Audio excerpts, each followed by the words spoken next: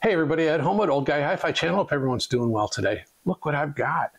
These are triangle speakers from their Magellan series, the Duetto 40th stand mount speakers. They are remarkable. Sit back, relax, and we're going to talk about these amazing speakers. Oh, the old guys Hi-Fi, whispering in the night, bridging past and present in the glow of autumn light. He holds the future gently like he held the past so tight in the old guy's Hi-Fi. Everything feels right. Well, before we get started, big shout out to Mike Holm and his team at Holm Audio, our high-end audio reseller here in the western suburbs of Chicago. They're located in Woodridge. They have an amazing store. They have amazing product offering. They're very professional. They know what they're doing. There'll be a link to their website in the pinned comment in the video description. I have no affiliation with them other than Mike has been super generous in loaning me gear for review, and these are one of the things he's loaned me. And what are they? Well, it's a triangle speaker from France. It is part of their Magellan series, which of course is their top line product. This is the Duetto 40th for 40th anniversary. It is a 6.5-inch two-way stand mount speaker. It uses a 1-inch horn-loaded magnesium dome tweeter. And I'll put pictures of the individual drivers from the manufacturer's site up here. It uses a 6.5-inch pulp paper coned woofer with a butyl rubber surround. It is a ported cabinet, very rigid cabinet. It is, as I said, a two-way. It is crossed over at 3100 hertz using a 24 dB per octave crossover and very, very high quality crossover components, caps, air core inductors, and resistors. Very, very high quality. It is 80, and it's a 24 dB per octave slope, which really is interesting because it does the handoff between the seamless handoff between the midwoofer and the tweeter itself. It is rated at 88 dB sensitivity. The frequency response is reported to be 40 hertz to 30,000 hertz, and I believe it is. And oh, by the way, it's all internally wired with AudioQuest cabling. It is an 8 ohm nominal impedance, but it will drop to 3.4 ohms. So you need to be a bit careful about the amplification you use. So what did I use? Well, I wanted to put some price appropriate stuff on it. $7,000 speaker. I used the $6,000 Cambridge Audio Edge A integrated amplifiers. They're Class XA, big, beefy boy integrated. Wonderful sound. I also used the Galleon TS120 SE, and the SE is a special edition with the upgraded capacitors in it. And I also used it with upgraded PS Vane Horizon tubes. So great on that end. I had the right amplification. As far as signals, digital side, I fed everything from Artivana, which of course is bit perfect. I ran into the Live Harmony DAC, which the review will be coming soon at about $2,700. I ran into the Gishelli Daisy, which is about a $1,400 DAC, depending on how you equip it. And I also ran it into my Bifrost just because I know the sound of that. And I also used the Bifrost as the D to A converter for my CD transport because I did listen to CDs on this. I also listened to vinyl, and I have to read this because I forgot the model number. I got a brand new AT-OC9 XEN moving coil cartridge, and because neither amp has a built-in phono preamp, I used the Cambridge Alva Duo phono preamp for vinyl. And I spun a lot of vinyl, I played a lot of CDs, and I streamed a lot of music. I've had these for about 12 or 13 days, and I've been listening for 5, 6 hours a day easy, and just getting to know them very, very well. And I thought that was very important considering their price and the level of performance that they offer. And what do they do? This is next level stuff. This is really, and I hate to use the phrase, but this is truly high-end audio. So for recordings, and I played a million different things, and I listened to them, and I dug deep, and I went in the archives, and I went down the rabbit hole with a lot of different stuff. But the 4 kind of standout recordings are these. So first, I used this recording from Rachel Barton Pine. She's a wonderful violinist and violist. She is a Chicago gal. I remember seeing her perform when she was very young here in Chicago years ago.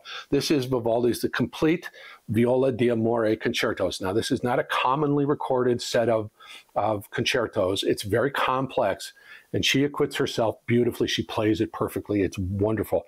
You can hear the body of her instruments. You can hear the bow on the strings. You can hear her fingers on the strings. You get a real sense of her virtuosity and her actual kind of being there playing. And then when the masterings and everything else, the orchestration is all very wonderful. It's super detailed. Very, very well rendered on this. Remarkably well rendered. Now, to get some mid-range stuff, I played this recording from Katie Melu, UA, called Secret Symphony. And it's wonderful. She's kind of folksy, popsy, British sound to it. I don't think there's a lot of processing going on. There's a lot of acoustic instruments. It's a well-done studio recording. Her voice is really, really interesting. It's a bit higher pitched than maybe somebody like a Bonnie Raitt, who can go deep but can also get up high. Her voice tends to be kind of more in that slightly above middle register for female voices, but it's so interesting and so cool and really fun to listen to. And these gave me a great sense of her vocal range and her acuity on with her voice.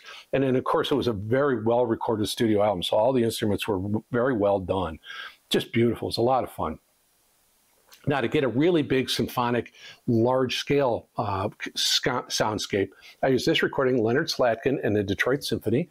It's Aaron Copland, and of course, Aaron Copland is probably one of our most famous 20th century American composers. Wonderful. He wrote so many wonderful things. A lot of people will remember Emerson, Lake and Palmer did a version of Fanfare for the Common Man. That's an Aaron Copland song. Anyway, it was a recording of Rodeo, El Salón Mexicano, and Danzón Cubano. They're all ballets.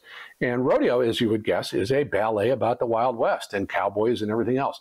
But there's a lot of energy and there's a lot of stuff going on, and it goes from quiet to loud and crescendos and everything else.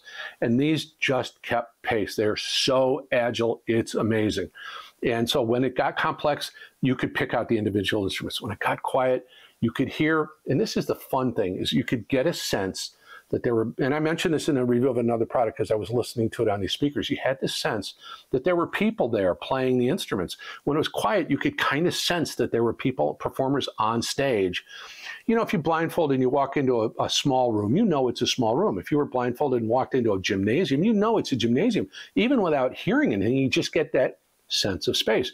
Well, this gave me that sense of space around the quiet passages of the orchestra. It was so rewarding and so emotionally involving. It was just really, really wonderful how it rendered that. Excuse me. Now, for some gritty, fun stuff, Delta Blues, I played this recording by Robert Luke and the Locomotives.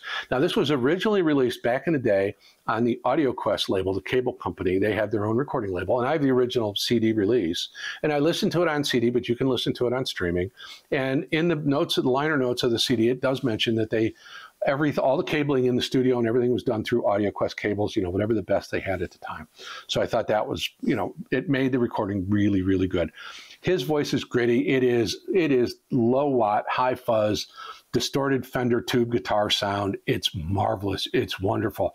And the drum kit is so well mic'd. It's just absolutely amazing. Great attack on everything. Just absolutely marvelous. So that's a great recording. Good Delta Blues. My favorite recording on that song on that is called Goodbye Baby, and it's really remarkable. So let's talk about Soundstage real quick. So Soundstage is wonderful. Before we get into that, let me talk about just kind of the presentation of the speaker. It is very full range. Even though they say 40 hertz, I feel like it digs deeper. There were times when I thought the subwoofer was on. Now, I don't review speakers with the subwoofer on, but I occasionally will listen to it for fun or whatever when I'm just playing around and turn it on. And there were a couple of occasions where I went, oh, did I leave it on? I went over and checked and it was off. These will go down deep. Certainly the 40 hertz is legit. And I think maybe even a little more than that in-room response. And when you reach the tuning port of the frequencies and the driver, the roll-off is very, very smooth. It does a good job of giving you that sense of depth, even though it may not go all the way down there.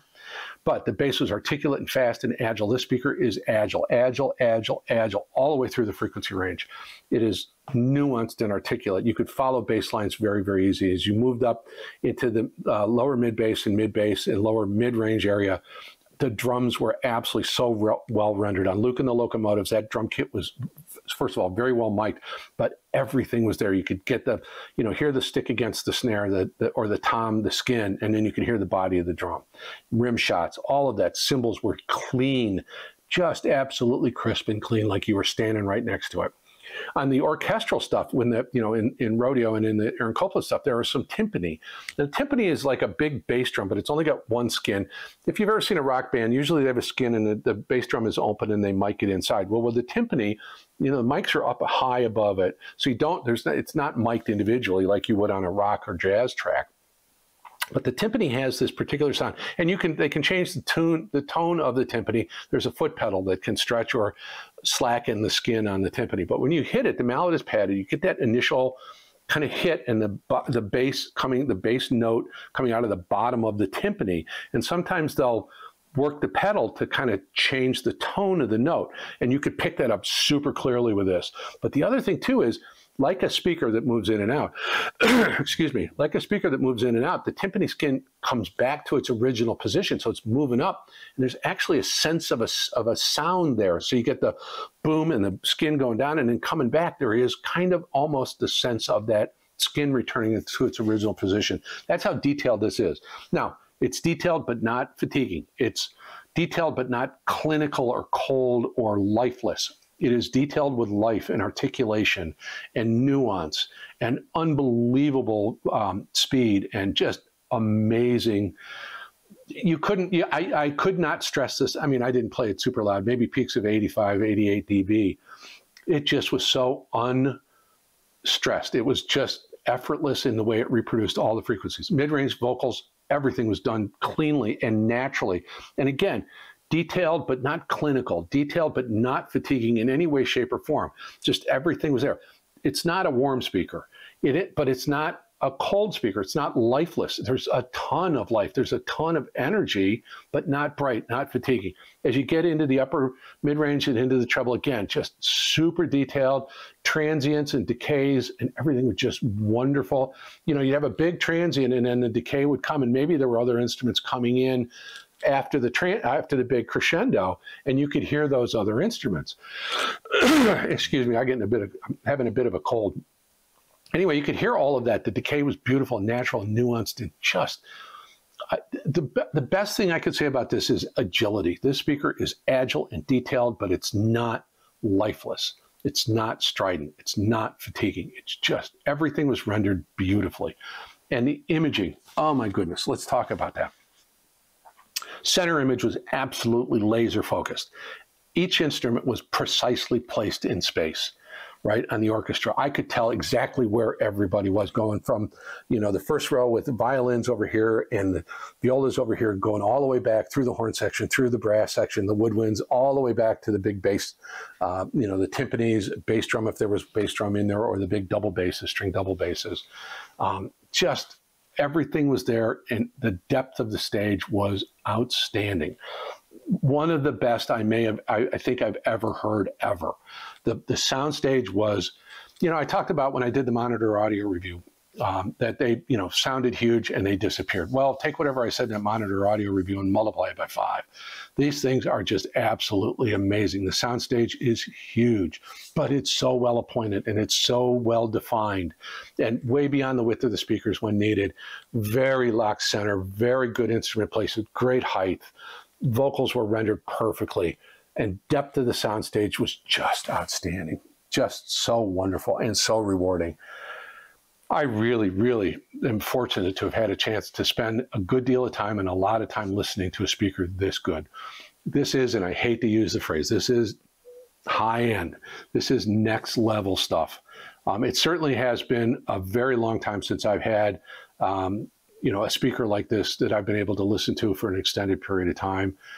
This takes me back to the days when I used to have the crazy, weird, high-end stuff. This is probably better, better engineered, newer materials, all that kind of stuff. Just so well executed.